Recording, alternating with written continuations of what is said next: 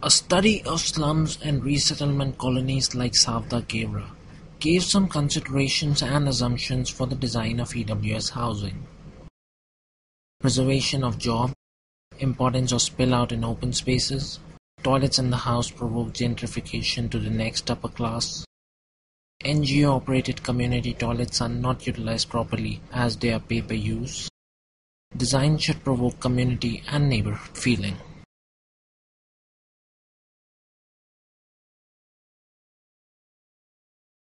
Amongst many tried models, chawl typology best suited to fulfill density and design issues.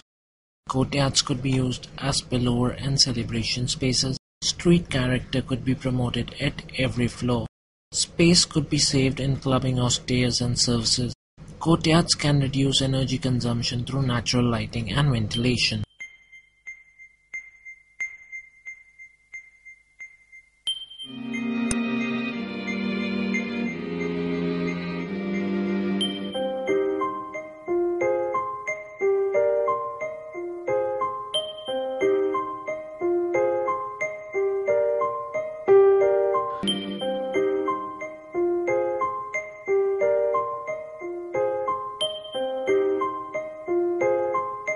The context of the site has an MCD dumping ground, a CCI plant, a container parking area, Tughlaqabad railway station, a crematorium, and the ridge.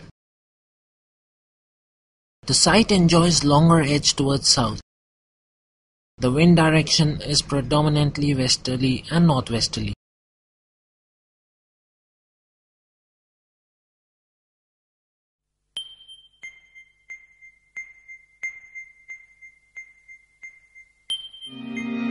A square of side 5 meters is taken. A quadrant is receded to create a balcony space which is to be modular. That is, it can be converted into a room or opened up when desired. Kitchen is a very important space and it should not obstruct in any other space. So, a kitchen alcove is projected out, also creating a transition at the entrance of the house. Then, storage space is projected out into the unusable space. Partition walls on axis create separate rooms, which can also act as storage shelves in either rooms. A family of 5 or 6 can put walls for more room, whereas a small family can use house as a single room. Openings are such that cross ventilation occurs. The recessed entrance creates a transition from walk. Social communication is enhanced as ladies of 2 houses can interact through kitchen windows. Almirah alcoves are juxtaposed to break the elevational monotony and provide shade for the windows. Units are repeated around a courtyard to create a chawl, a social habitat.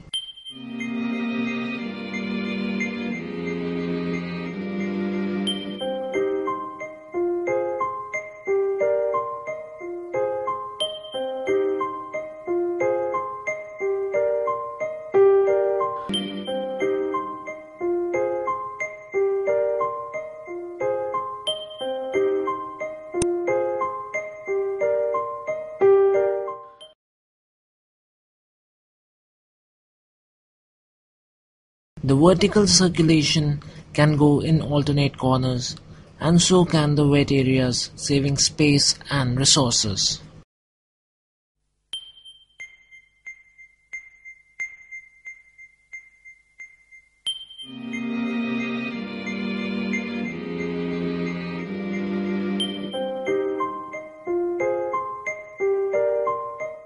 From a dwelling to a chawl, from a chawl to a cluster.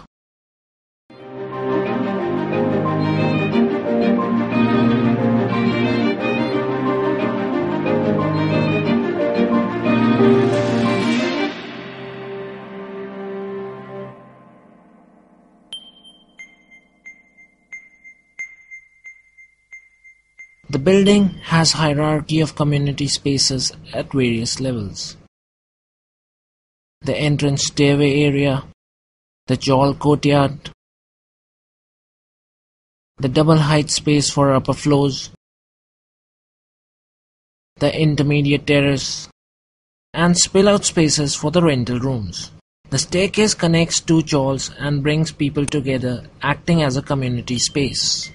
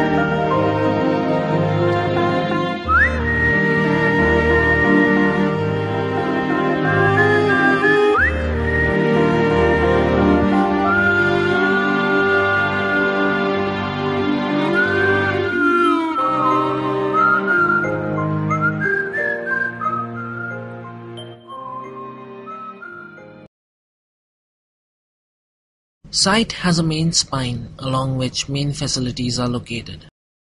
Community center, schools, dispensary, space for transformers and sewage treatment plant, and market with mixed land use.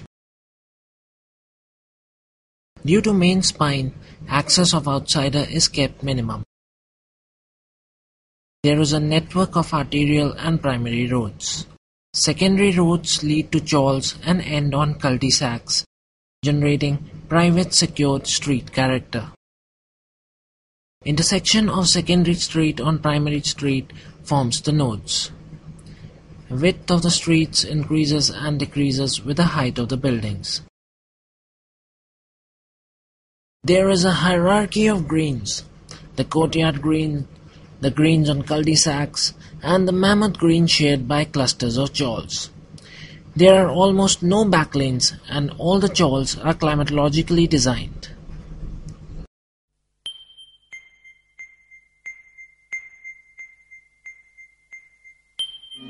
The buildings are designed with north-south orientation and lower southern section to maintain an aspect ratio of 1:1.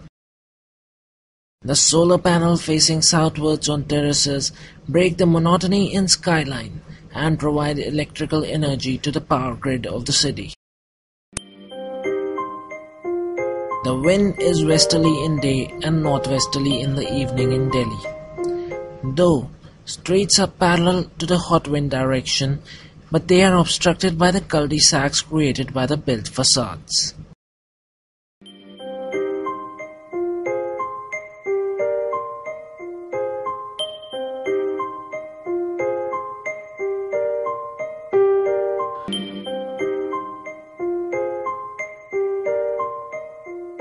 The punctures in the facades give way to cooler northwestern winds in the evening, creating environmental sustainability for the entire area.